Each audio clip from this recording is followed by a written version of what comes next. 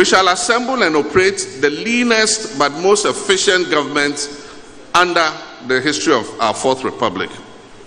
We will reduce significantly the size of government.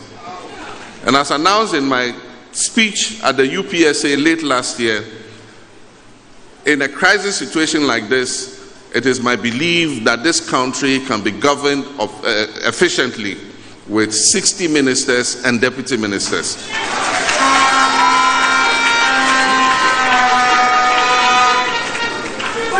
We will initiate and undertake the most far-reaching constitutional, political and governance reforms under the Fourth Republic, which will be aimed at restoring confidence in our democracy and governance systems while making life easier and better for the people of Ghana.